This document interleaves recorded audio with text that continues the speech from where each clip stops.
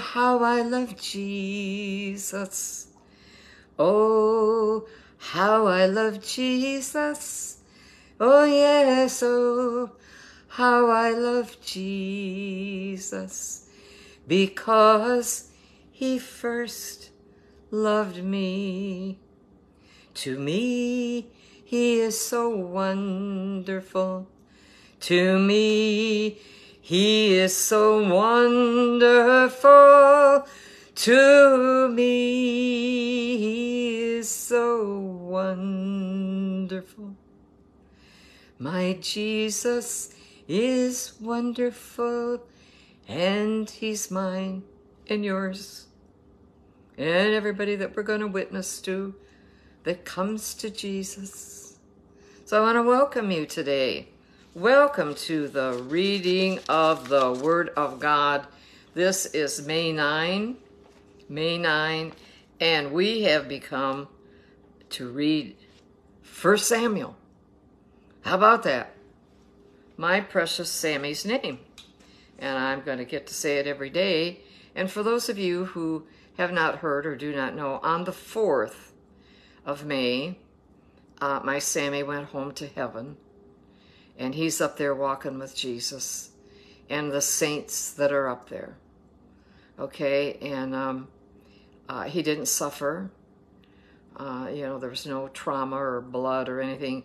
God simply took him home. Took him home. And I'm doing very well. I have the peace that passes all understanding that was promised to us. And so I'm availing myself of the promises of the Lord Jesus Christ. And so I'm here today to worship, to shout praises along with you, and to read his precious word and let it feed us for this day, okay? So Holy Ghost, we'd ask that you would come in all of your power, all of your glory, all of the revelation that you can give us about this word today that we are going to get to read. We give you all the glory and the praise for it in Jesus' mighty, mighty name. All right, we are in chapter 5 of 1 Samuel. All right, and it is quite a story. It is quite a story. There's this big fight between the Philistines. They're going to try to demolish Israel. And you know the Lord's hand is involved. His right hand of blessing is only letting him do a few things. So let's see what they are this morning. 1 Samuel chapter 5, verse 1. And then the Philistines took the ark of God, and they brought it from Ebenezer to Ashdod. And when the Philistines took the ark of God, well, Jane wants to inject that they're in big trouble, okay? They took the ark of God, they brought it into the house of Dagon. This image they worshipped, and set it by Dagon. And when the people of Ashdod arose early in the morning, there was Dagon fallen on its face to the earth before the ark of the Lord. So they took Dagon and they set it back in its place again. And when they arose early the next morning, there was Dagon fallen on its face to the ground before the ark of the Lord, the head of Dagon and both the palms of his hands were broken off on the threshold. Only Dagon's torso was left of it. Therefore, neither the priests of Dagon nor any who come into Dagon's house tread on the threshold of Dagon in Ashdod to this day, when this was written. But the hand of the Lord was heavy on the people of Ashdod, and he ravaged them, and he struck them with tumors, both Ashdod and its territory. And when the men of Ashdod saw how it was, they said, "The ark of the God of Israel must not remain with us, for his hand is harsh toward us, and Dagon our God Yeah, Dagon, your God, is broken up and useless. It was useless when they made it. And therefore they sent and they gathered to themselves all the lords of the Philistines. And they said, what shall we do with the ark of the God of Israel? And they answered, let the ark of the God of Israel be carried away to Gath. So they carried the ark of the God of Israel away. And so it was, after they had carried it away, that the hand of the Lord was against the city with a very great destruction. And he struck the men of the city, both small and great, and tumors broke out on them. What are we supposed to say about the tumors that are here today? Gives you some clues of how God is thinking. I think. You can receive that or not. That wasn't the word of God, that was Jane. Continuing with verse 10, therefore they sent the ark of God to Ekron.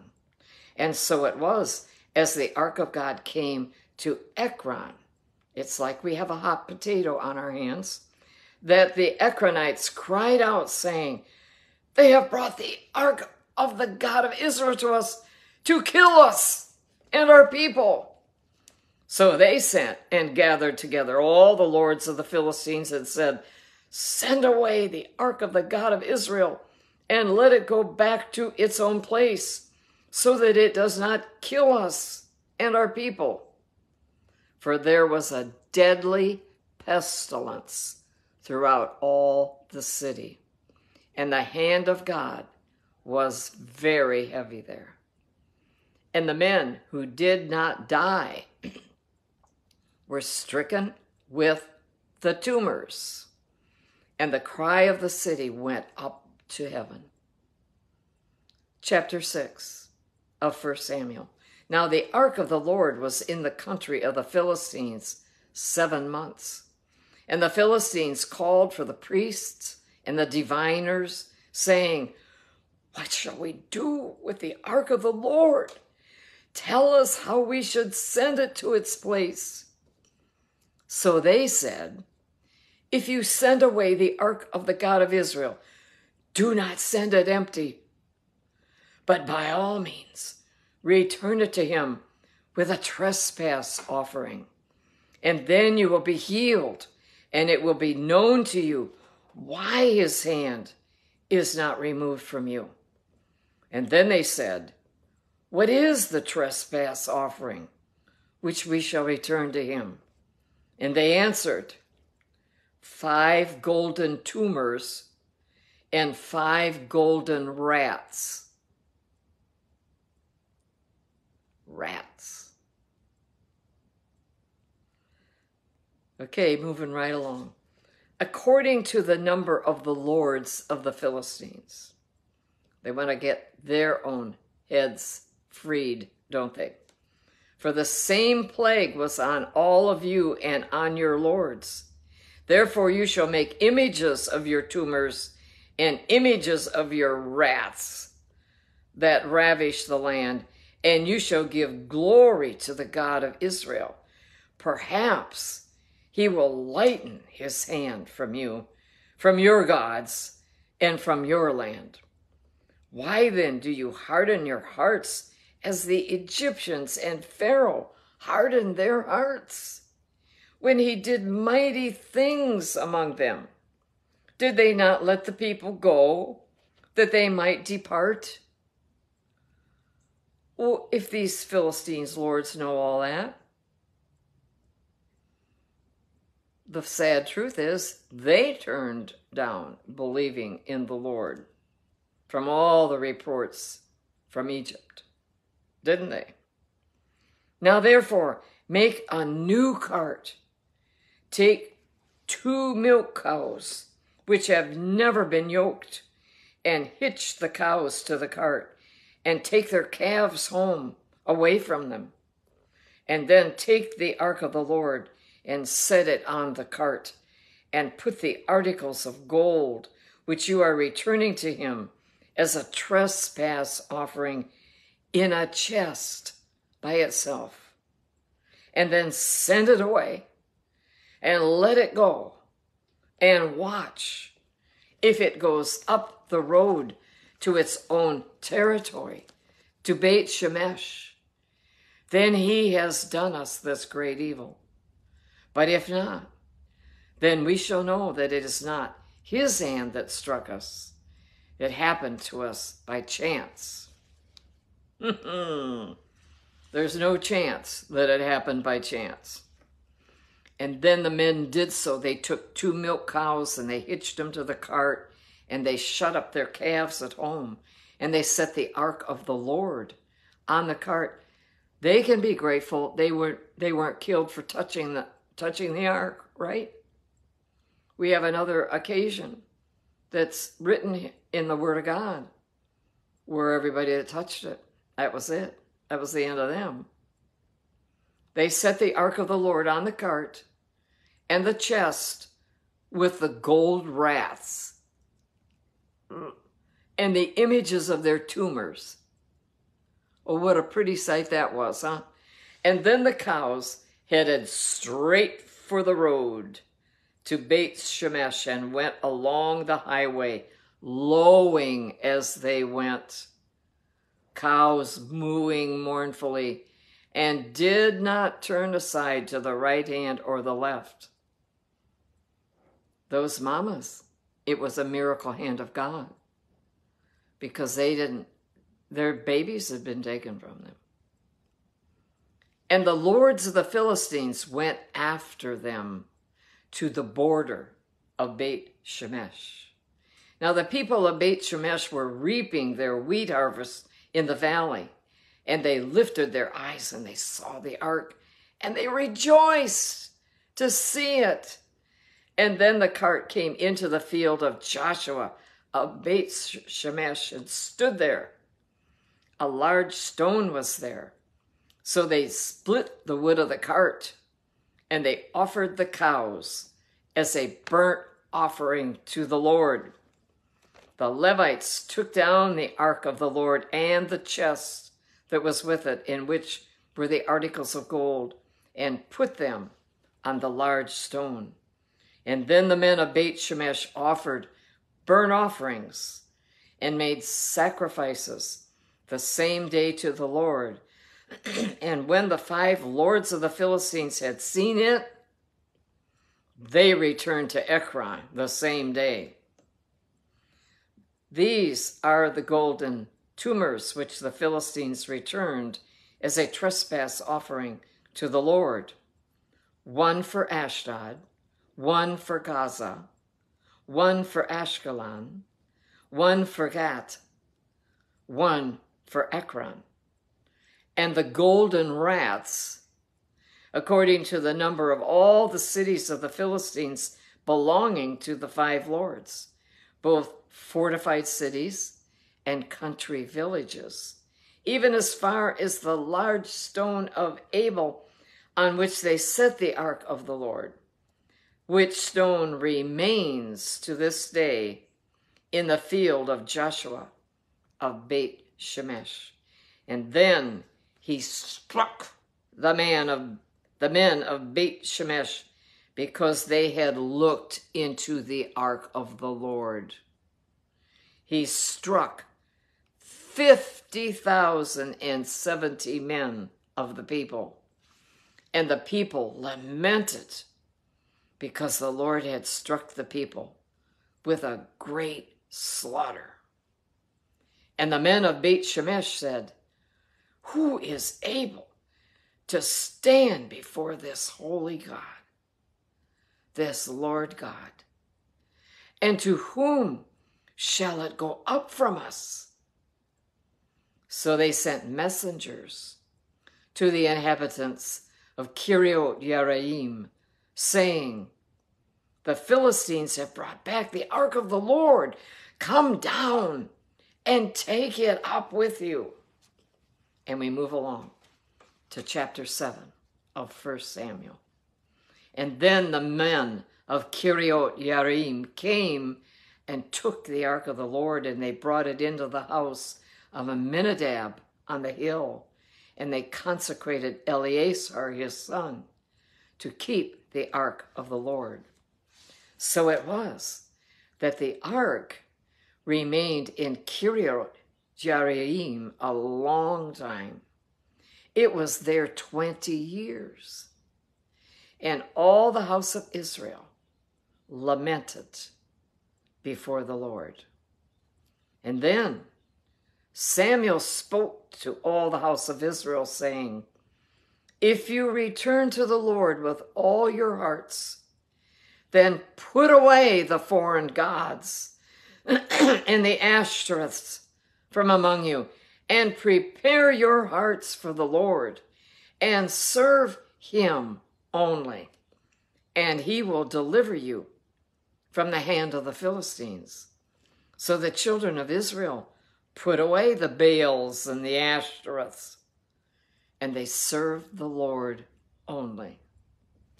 And Samuel said, gather all Israel to Mizpah, and I will pray to the Lord for you. So they gathered together at Mizpah. They drew water, and they poured it out before the Lord. And they fasted that day. And they said there, we have sinned against the Lord. And Samuel judged the children of Israel at Mizpah. Now when the Philistines heard that the children of Israel had gathered together at Mizpah, the lords of the Philistines went up against Israel. Still going to do that. And when the children of Israel heard of it, they were afraid of the Philistines. So the children of Israel said to Samuel, do not cease to cry out to the Lord our God for us, that he may save us from the hand of the Philistines. And Samuel took a suckling lamb and offered it as a whole burnt offering to the Lord. And then Samuel cried out to the Lord for Israel, and the Lord answered him. Now, as Samuel was offering up the burnt offering, the Philistines drew near to battle against Israel. But the Lord thundered with a loud thunder upon the Philistines that day, and so confused them that they were overcome before Israel. And the men of Israel went out of Mizpah and pursued the Philistines and drove them back as far as below Beit-Kar. And then Samuel took a stone and he set it up between Mizpah and Shen and called its name Ebenezer, saying, thus far the Lord has helped us. So the Philistines were subdued, and they did not come any more into the territory of Israel. And the hand of the Lord was against the Philistines all the days of Samuel. And then the cities which the Philistines had taken from Israel were restored to Israel from Ekron to Gath. And Israel recovered its territory from the hands of the Philistines. Also, there was peace between Israel and the Amorites. And Samuel judged Israel all the days of his life. He went from year to year on a circuit to Bethel, Gilgal, and Mizpah, and judged Israel in all those places. But he always returned to Ramah, for his home was there. And there he judged Israel, and there he built an altar to the Lord. Wow. Did you take all that in? I pray that you did. Connie says hemorrhoids. We move right along to the New Testament, and we are in the incredible book of John, and we will read chapter 6. Chapter 6. After these things, Jesus went over the Sea of Galilee, which is the Sea of Tiberias. And then a great multitude followed him, because they saw his signs, which he performed on those who were diseased. And Jesus went up on the mountain, and there he sat with his disciples. Now the Passover, a feast of the Jews, was near. And then Jesus lifted up his eyes, and seeing a great multitude coming toward him, he said to Philip, "Where shall we buy bread that these may eat?" But this he said to test him, for he himself knew what he would do. And Philip answered him, 200 denarii worth of bread is not sufficient for them, that every one of them may have a little. One of his disciples, Andrew, Simon, Peter's brother, said to him, "There is a lad here who has 5 barley loaves and 2 small fish. But what are they among so many?"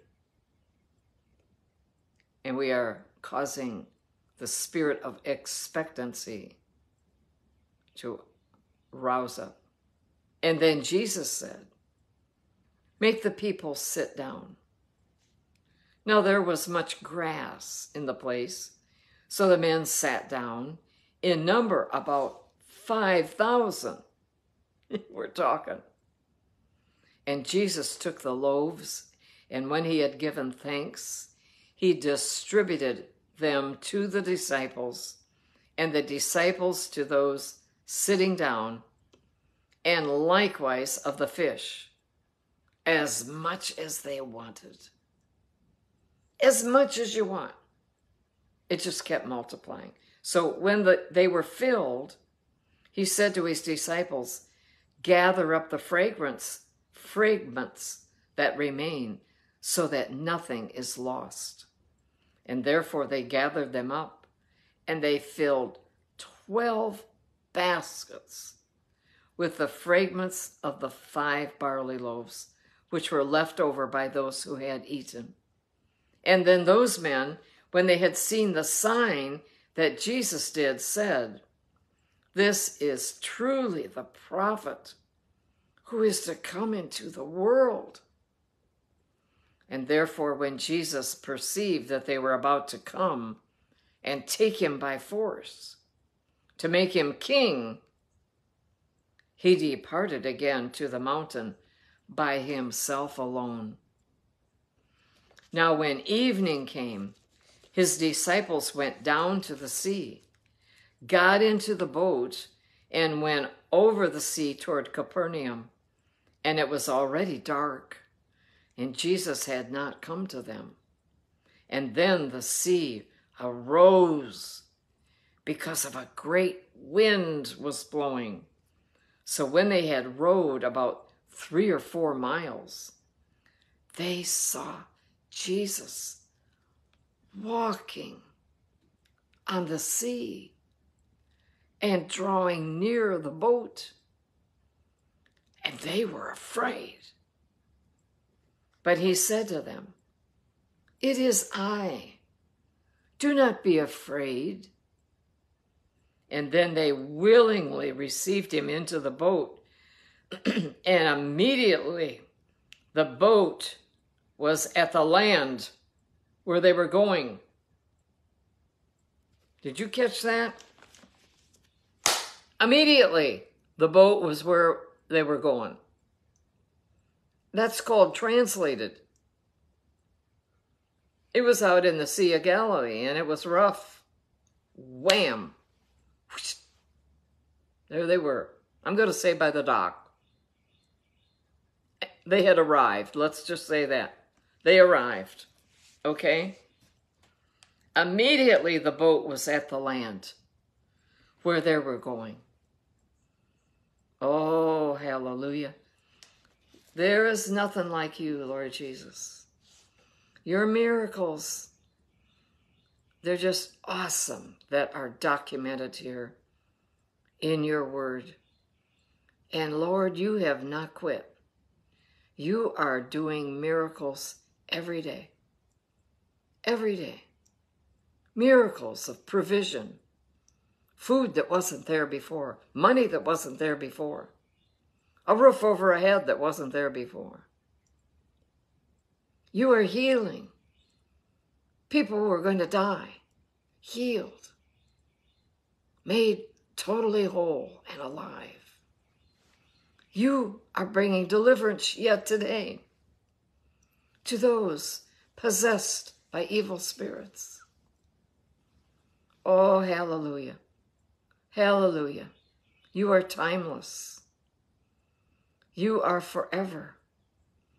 You always were, you are, and you always will be. Praise Jesus. That's the God whom you and I worship. Glory be to his holy name. All right, we move right along to Psalm 106. Psalm 106. If you'd like to turn in your Bible and join us. And I hope you have this version. We're reading a very simple version. The New King James. All of these and the thous are gone, changed. The New King James. And it's, so much harder if you're trying to look at another translation. Or maybe you're just listening. And that's fine. That's fine. But I hope maybe you can even, on these websites, you can probably get a used one for very, very little money. Check it out. Psalm 106. They, Israel, oh, here we go, soon forgot his works. They did not wait for his counsel, but they lusted exceedingly in the wilderness, and they tested God in the desert, and he gave them their request, but he sent leanness into their soul. Leanness. And when they envied Moses in the camp, and Aaron, the saint of the Lord, the earth opened up and swallowed Datan and covered the faction of Abiram. A fire was kindled in their company. The flame burned up the wicked. They made a calf in Horeb and worshipped the molded image. And thus they changed their glory into the image of an ox that eats grass. They forgot God, their Savior, who had done great things in Egypt, wondrous things in the land of Ham, awesome things by the Red Sea. Therefore he said that he would destroy them. Had not Moses, his chosen one, stood before him in the breach, to turn away his wrath, lest he destroy them. And then they despised the pleasant land. They did not believe his word, but complained in their tents, and did not heed the voice of the Lord. Therefore he raised his hand in an oath against them, to overthrow them in the wilderness, to overthrow their descendants among the nations, and to scatter them into the lands. They joined themselves also to Baal of Peor, and they ate sacrifices made to the dead. Thus they provoked him to anger with their deeds, and the plague broke out among them. And then Phinehas stood up and intervened, and the plague was stopped, and that was accounted to him for righteousness to all generations forevermore. Wow. What an account of the history that happened. And we need to take example and not cause the Lord to be angry by sinning. He can wipe you out. We move right along to Proverbs, and we will wrap up today's reading with Proverbs chapter 14, verses 32 and 33. Proverbs 14, 32 and 33. The wicked is banished in his wickedness, but the righteous has a refuge in his death. Oh, that's comforting to me, for my Sam. The righteous has a refuge in his death. Wisdom rests in the heart of him who has understanding. But what is in the heart of fools is made known. It's made known. They don't think they're going to be found out for the foolish and selfish, prideful things they do. How they steal, how they cheat, how they lie. But the Word of God says, but what is in the heart of fools is made known. Sooner or later, everybody knows. And then they lose it all. Praise God. What a word for us today in every way.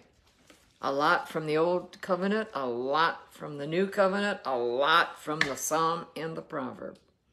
And I pray in Jesus' name that you were blessed, that something jumped out at you to encourage or maybe answer something.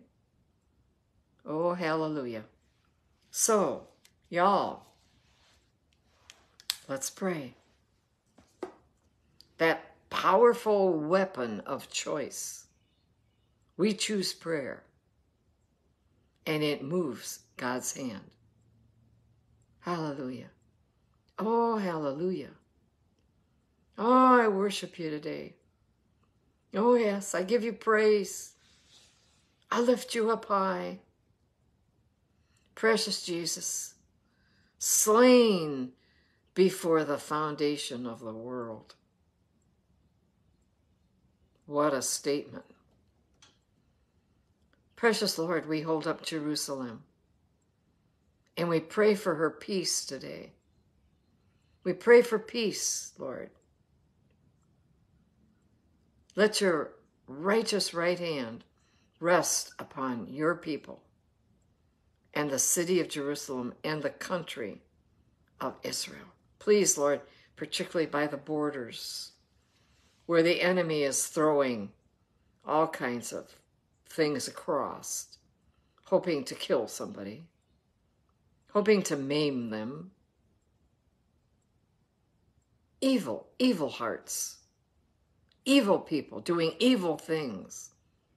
Precious Lord, I'd ask you to put a barrier between them and what they're trying to do and the Israelis who live right by the border and who stay at the risk of their lives so that they don't run off and the enemy takes over that land, which is what they want to do. So, Father God, the little children, help them, Lord, as they go to school today, not to be afraid. Sometimes they hear an air raid siren, and they have to run into a shelter and stay there until it's clear. Father God, please, please, let it be a peaceful day in Jerusalem and all across the land. Let there be peace in the hearts of your people and not fear and trembling. Father God, we hold up the Knesset. I hold up Prime Minister Bibi Netanyahu And I'd ask, Lord, that you'd keep this awesome anointing that you have upon his life, upon his mind, to serve his people and the country in this capacity of Prime Minister. Father God, please protect him everywhere he goes. Lord, help him protect his family. And let Israel move ahead today with everything that you have for them. Lord, I turn my attention to America. And Lord, we're asking that you throw evil out more and more out of important places, out of our land. We ask for the blood of Jesus to flow all over America, that evil must leave because of the blood. Lord, let your blood be on us. Let us, Lord, have a spirit to repent daily, daily, before we put our head on the pillow, so that we might wake up and greet a new day with a clean and clear heart. Precious Lord, we have many people to lift up to you, friends and relatives. Father, for all who are ill, all who are in trouble or in peril, all who have nothing to buy groceries with or pay their bills, whatever situation, precious Lord, we'd ask that your Holy Spirit would come in and bring provision, bring help, touch them with healing, with deliverance. Each one, Lord, has people they are lifting up. And I give you praise and honor and glory, all in the name of Yeshua HaMashiach, Yeshua, Jesus, the Christ. And Lord, I want you to know we're looking up and we're looking for you to burst through the sky and the clouds and arrive for your second time in all your glory. Not a baby this time, but all your glory. And you will come to rule and reign in Jerusalem, the whole earth. The whole earth. We are looking forward, Lord, to what the Father God is doing. And we're going to make it. We are not going to allow Satan to take us down in any way, shape, or form. We repent of our sins, Lord, right now. We'd ask for your forgiveness. We'd ask that your blood would cover. In Jesus' mighty name and to his glory, and all of God's people cried a hearty amen and went about your day in a beautiful way. I bless you today with all that you do, all that you say, all that you go, don't say that. Don't go there. Whoop, slow up, turn left. No, don't turn left. Turn right. Whatever. Let Holy Spirit guide you. He desires to. He's your helper. The Word of God calls him your helper. And that's what he wants to do. So let him. Have a great day in the Lord. I love you all so much. Bye-bye.